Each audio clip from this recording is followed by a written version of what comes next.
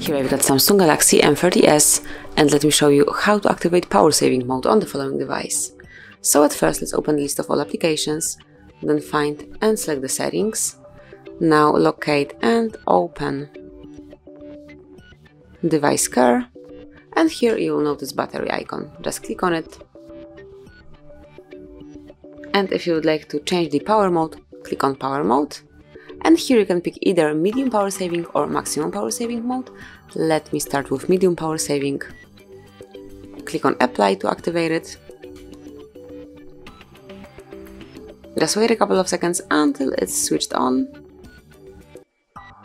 And as you can see, medium power saving mode is active, so it will extend the battery life by limiting some functions in your device, so you can use your device in this mode. Then if you would like to activate maximum power saving mode, it's perfect for some truly extreme situations. Just click on maximum power saving mode and then click on apply. This mode will save as much battery as possible. It will limit the brightness, actually it will limit everything. You will have access just to a few applications, and also dark dim will be applied. You can notice it just now. As you can see, this is maximum power saving mode, and you will definitely be able to use your device way longer.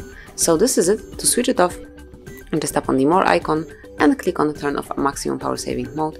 Within a couple of seconds you will be back in the normal mode.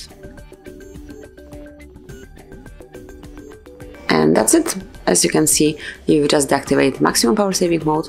You can also have a quick access to low power solution through the upper bar, so smoothly slide it down, locate power mode here, and now you can select if you would like to apply, for example, maximum power saving mode, but I will skip it for now, as you already know how it looks like.